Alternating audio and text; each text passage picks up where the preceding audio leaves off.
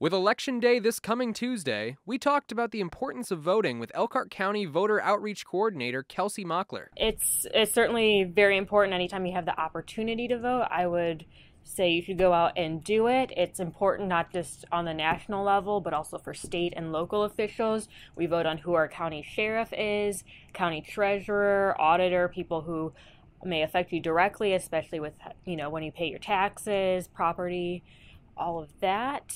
You get to have a choice in who's representing your school board, your township board, and they will pass legislation or make decisions based on that as well. So it's not always just party issues. A lot of the positions, school boards in particular, are nonpartisan. In our county, we offer a couple types of early voting. You can request an absentee ballot by mail, where we will send you your ballot, or you can come into any of our open locations that offer early voting hours, and it generally just works similar as it does on Election Day.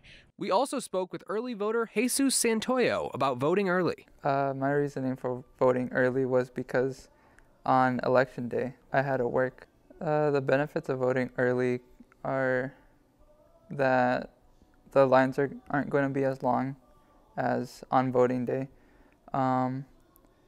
It's easier to accommodate your schedule to it. So it's important for people to know, to do their research, and to understand that there are more than just national level seats when it comes to elections, that it affects all of us at all levels. This has been Bryce Stouffer with Globe News.